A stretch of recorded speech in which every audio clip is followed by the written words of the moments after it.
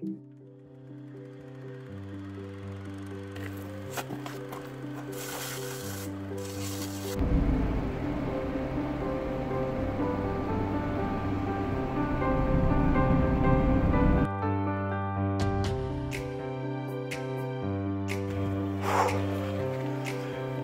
going to say I rubbed the mud on my face on purpose. Well, here we are. That's the steps.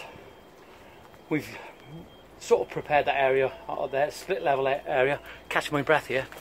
Now what we're going to do, we've dug out that foundation. This sub base has got to be made up on this area. That's got to be made up. And we're down about sort of 10 inches on there, but we're going to compact that now. That's where our meandering wall is going to be. So let's get some concrete if Jewsons turn up. That's interesting. That just goes to show you how drainage holes in the walls actually work. But it's not good at school going over the concrete here. Could be a slip hazard in the winter. Well, there you are. Here's the front of the property. This is the chapel, and we have to build a wall in front of that. But one of the problems that we have is that there is a drain. There's a foul drain. I've done a repair on it. You can see it there. I've done a repair yesterday, but that's going to have to be dropped and fall lower than the foundation. So that's going to be a challenge in itself.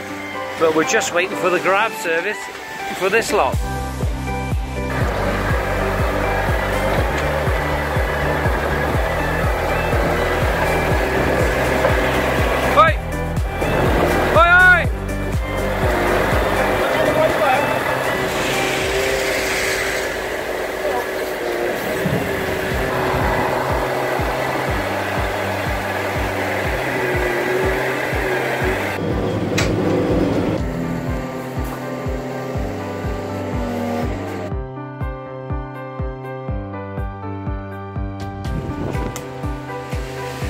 The foundation is in, ready for the block work, and then we do the stonework.